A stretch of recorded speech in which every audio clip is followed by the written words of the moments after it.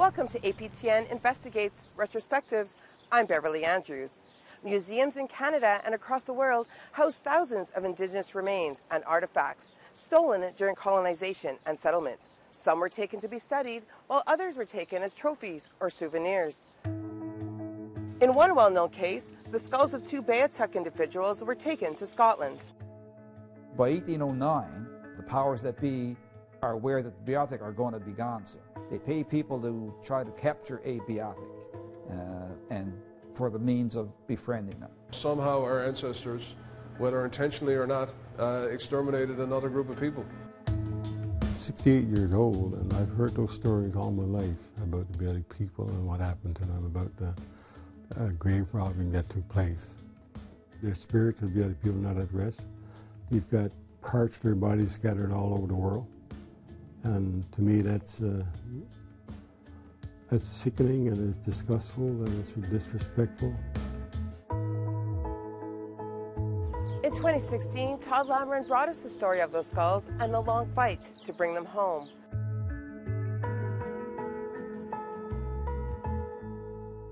This is Extinction Events.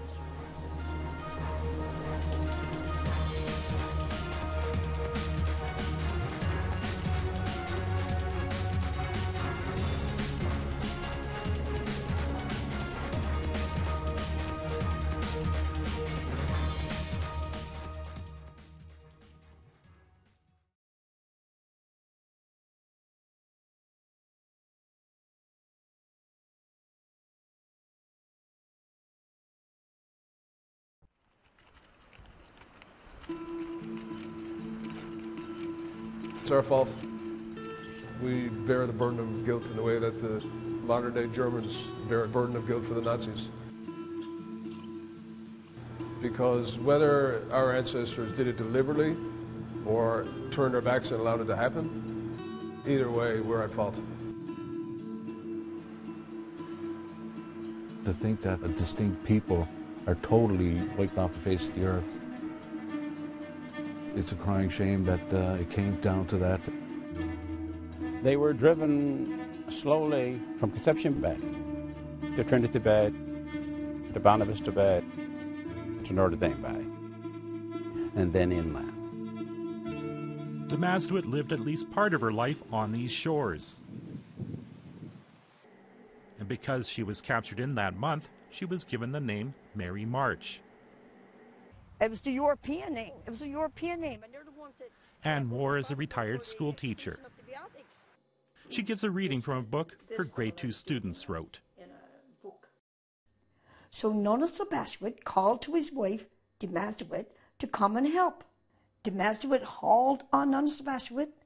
Nona Sebastian pulled and yanked on the mammoth bakable, but the bakable would not budge. She says the kids inspired her to learn more about the Beothuk. Okay. Moore takes us on a tour of Grand Falls, Windsor. She remembers a student's report about the museum where her mother worked, wondering why it was named Mary March. And in the report, it struck me when I was reading it, she mentioned how beautiful the name Demasduit was. She was upset about that because she didn't think anybody should be able to change somebody's name and take their name away from it. Moore insists on bringing a carving of Demasduit to this spot. It overlooks the Exploits River. And this rock out here is named after her husband, Nona Sebastian, who was the Beothuk chief. And he got killed trying to protect her and his newborn baby. That's why I brought the carving of Demasduit down here, because really Demasduit and Nona Sebastian belong together. Mark Roberts and Danica Lewis are teens now, but 10 years ago they were in grade 2. They're here to recite a class project. Dear sir, my name is Danica and I'm 7 years old. My name is Mark and I'm 8 years old. Thank you for taking such good care of Demasduit and Nona Sebastian skulls for almost 200 years. Can you send them back, please? I think it's time for them to come back where they belong. We are trying to change the name of the Mary March Museum to the Demasduit Center of the Founding Peoples. They would be nice in the museum. Your friend, Mark Roberts. Your pal, Danica Lewis. Whenever the opportunity arises, war still schools people on Demasduit and Nonasabasset. He got killed trying to protect Demasduit and the newborn baby. And our kids at the school, grade 2 kids, they tried to rename the museum Demasduit Center of the Founding Peoples after Demasduit, because Mary March was her given name that the Europeans gave her. So you're familiar with John Peyton? Oh yes, John Peyton, because John Peyton is the one that killed Nonasabashuit, right? Or to be more precise, this man's father, John Peyton Sr., and 2 other men killed Nonasabasset. In 1819, the Peytons lived on the Bay of Exploits, near present-day Beothuk, Newfoundland. By that date, conflict between settlers and Beothuk had become increasingly common. Archaeologist Laurie McLean takes us on a short hike to help explain. This was one of the last places they called home along the coastline. They were able to hang on here relatively late, I think, because Europeans weren't interested in this area until after 1750, when they began to push inland to pursue salmon. Unlike most groups in Canada, the Beothuk refused to trade with Europeans. There was very little economic cooperation between Beothuk and Europeans in Newfoundland, and certainly not enough for the Beothuk to survive. McLean runs the Beothuk Heritage Foundation in Burnside. Inside, it's full of artifacts. It's fairly good workmanship. It's broken right now, so we can't see what the stem looked like, but with these shoulders, it looks like it's a pre-contact example. After 1750, they stopped making stone tools. And one of the big reasons they switched to iron, it just might have been easier to get. Instead of bartering, Beothuk would simply take iron tools and implements and rework them. After the moorings were cut on one of his boats, Peyton Jr. petitioned Governor Charles Hamilton in St. John's. He wanted permission to recover his property from the Beothuk, and Hamilton agreed. But Peyton also had another motive, a cash reward. By the 19th century, by 1809, the powers that be are aware that the Beothuk are going to be gone soon. They pay people to try to capture a Beothuk and for the means of befriending them. On March 1st, 1819, traveling up the Exploits River was an expedition of the Peytons and 8 men. Their destination, Red Indian Lake, the last known home of the Beothuk. Albert Taylor knows the lake well. He was born on its shores in Millertown and became interested in the Beothuk when he read about them when just a boy. But I became totally fascinated by the Beothuks at that particular time, and done a lot of poking around, you know, as a guy roaming through the woods and everything else. He spent decades looking for sites he heard about. It's just interesting to go to these places and just to think about the Beothuk were here. Taylor shows one place in particular. He says Peyton and his men spent the night here. And when he talks about a gully which he made his men sleep in, this is the only gully like this anywhere on the eastern end of this lake. And there they slept till sometime early morning, 3, 4 o'clock. They left and went up the lake and surprised the Beothuk. What happened next on this lake in 1819 was reenacted in the 2006 documentary, Stealing Mary. The Beothuk woman is captured.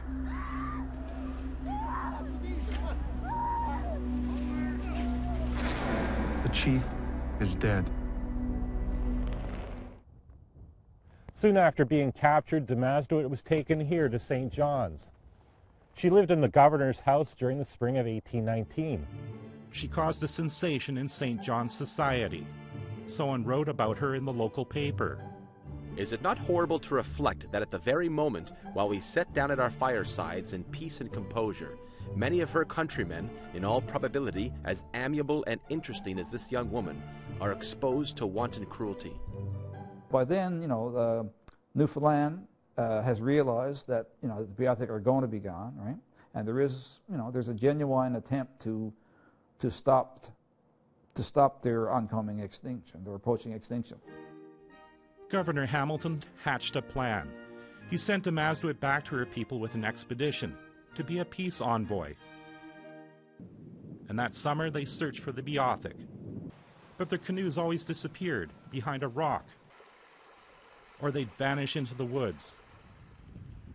Or their dwellings, called mamatiques, were always empty.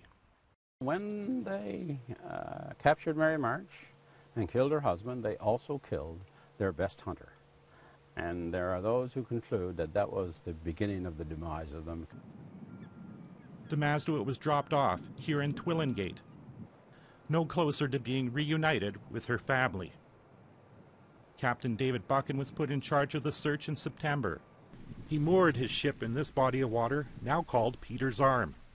Demasduit was brought here from Twillingate by none other than Peyton Jr. in November. But there was a problem for Buchan. She was already very sick with tuberculosis, but he was determined to bring her back to her people. Around this point of land is the mouth of the Exploits River.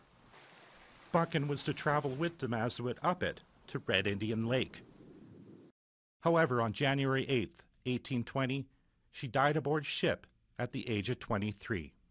She was waiting for, she thought, at some point in time she would go back or they would come get her or this would work out. She wouldn't just wait for the rest of her life, but that's what happened. And that to me is that's such a personal tragedy.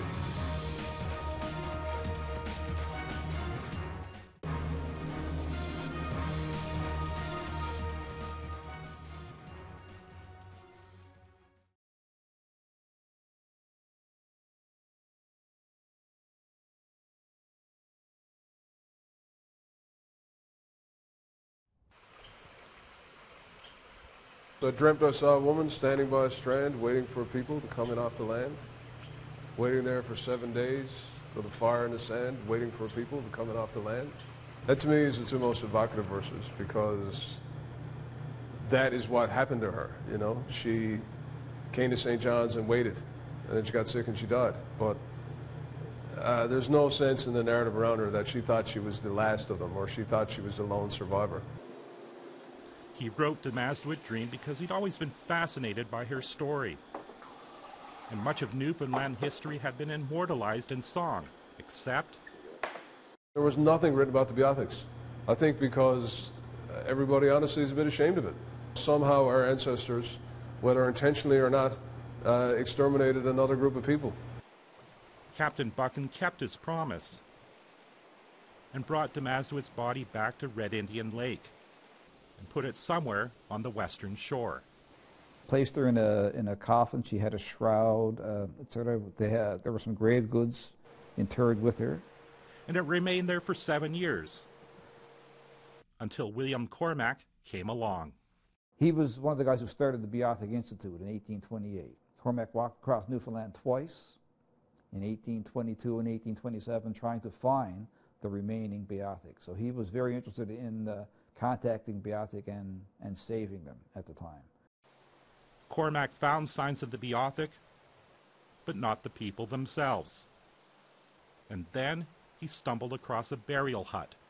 And when Cormack found it, the Beothuk had built a new structure around it, right? So the Beothuk had altered the original setting then. Cormack's discovery was dramatized in the 2006 documentary, Stealing Mary. There were 2 skeletons wrapped in deer skins, 2 adults, then there was the coffin, and then we think there were kids there, it says. We think there were children there, and there were grave goods. Cormack brought Demasduit and Nonasabasset skulls back to Scotland for study, where they've been ever since. Chief Mizzle Joe is proud to show off his community. This is the new part of the reserve here where we're on now. This wasn't part of the old 1870 reserve. It's a Mi'kmaq First Nation situated at the mouth of the Conn River. A dozen years ago, Chief Joe briefly sat on the board of the still existing Beothuk Institute. During discussions, I learned that the skull of this lady was taken, not just one skull, but 2 skulls were taken by Cormack in 1827. He learned they were now in Edinburgh, Scotland, under the care of the Scottish National Museum. Chief Joe asked if they could be brought back. And I got a cold reception and from that. And so I stayed in the back of my mind for a long time and keep talking about it and wondering about it. And I helped them to make drums. Finally, 2 years ago, he traveled to the museum to see the skulls. They had them laid out in a small room, maybe half the size of his office, and a table, and they had a white cloth put down, and they had the skulls put onto the white cloth. He performed a sweetgrass ceremony over the skulls, more to calm his nerves than anything else, he says. And it's kind of an emotional moment. I'm 68 years old, and I've heard those stories all my life about the Beothuk people and what happened to them, about the grave robbing that took place. And all of a sudden to be in the same room with those remains and have that history flash in front of your eyes, you know, it's... While in Scotland, he asked how to get the remains back. That we need the process of having the federal government make their request to have the remains returned to Canada and it go to a national museum.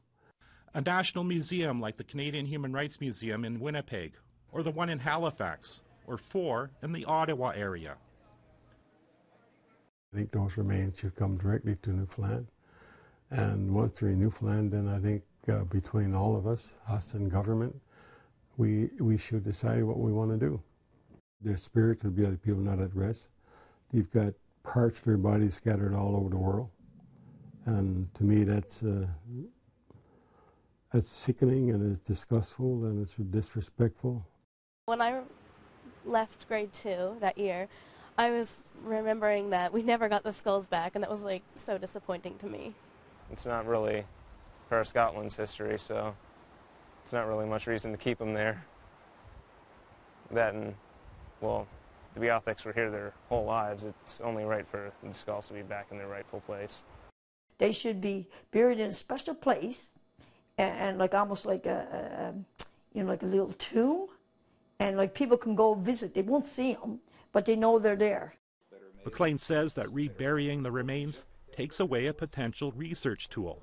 Conscientiously store them in an environmentally controlled setting, in a university or a museum, whatever, and all that, and not have them on display, not even have them easily accessible to people and stuff, you know, but just have them available for proper, carefully structured research. I think that's only another token of respect as much as repatriation is.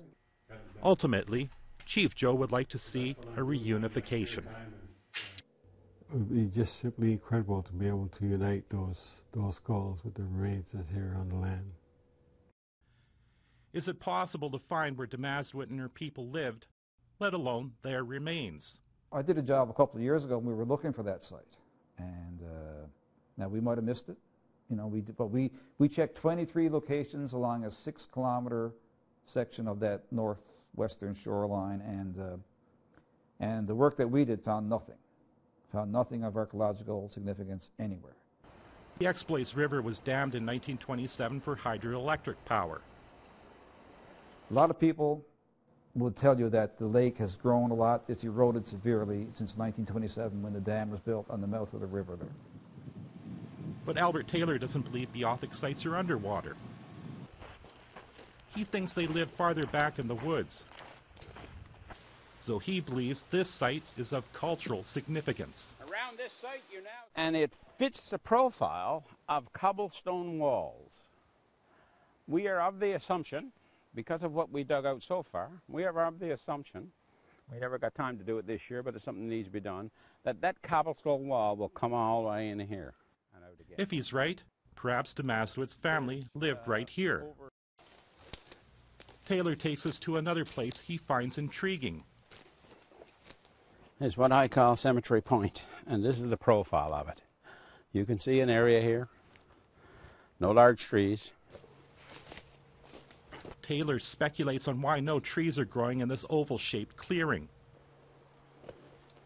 For that interconnecting root pattern not to be available onto a circular area of this size in different places had to be disturbed by somebody. Demasduit's niece, Shaunaditha, drew this map of Red Indian Lake. The markings here are thought to be Demasduit's final resting place. It corresponds roughly to this location. Taylor wonders if the rest of her remains are here.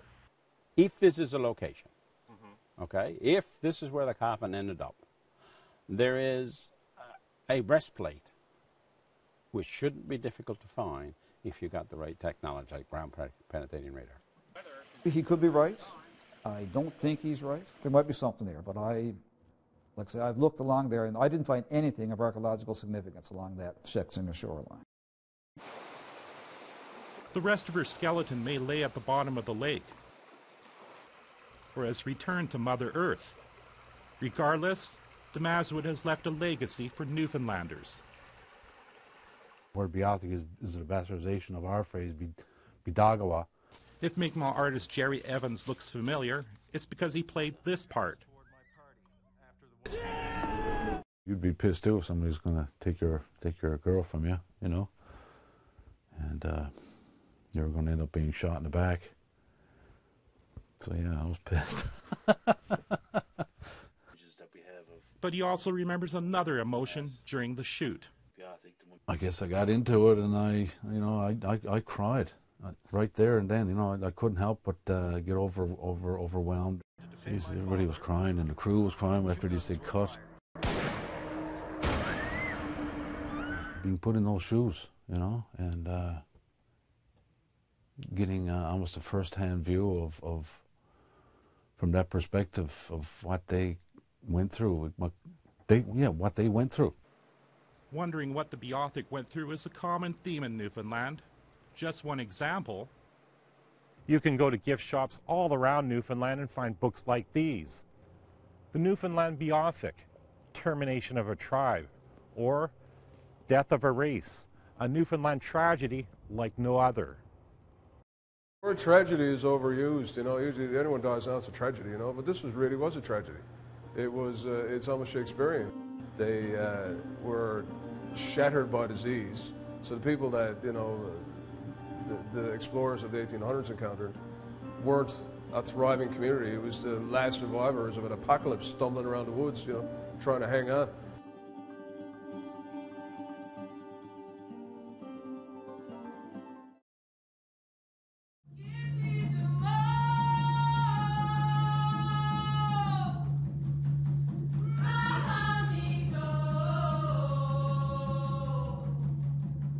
After 200 years, the skulls of two Beothuk individuals were finally returned. How did you feel when they made their way back to Newfoundland? Well, it's an incredible feeling. The night that they arrived in Newfoundland, there was quite a crowd of politicians and Aboriginal leadership there.